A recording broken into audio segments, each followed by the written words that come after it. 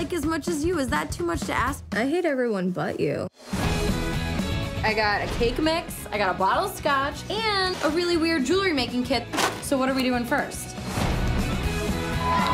Where's your girlfriend? Hi. She's not my girlfriend. Please, she will be. She's hot and she worships you. We have a reservation. With guys, I have to do everything. Pick the restaurant, make the reservation. I wonder why those relationships didn't last.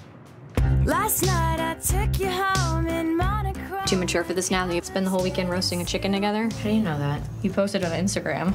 Wake up, you've been replaced. Paige didn't ditch me. Don't send your kids to private school. All kids that go to private school turn into conservative douchebags. Tim went to private school. I did, and I am a douchebag. Tim and I got engaged. Oh my God!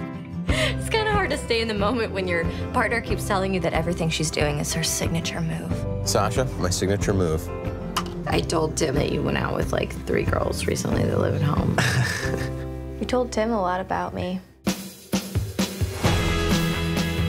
Guess I should have known that as soon as you found someone else to couple up with, that you'd be done with me. Yes, I'm less available to you now than I was when there was no one else in my life. You still talk to someone at 2 in the morning. Nothing changed for you. It just changed for me. Can you acknowledge that, please? Paradise is all around, but happiness is never found.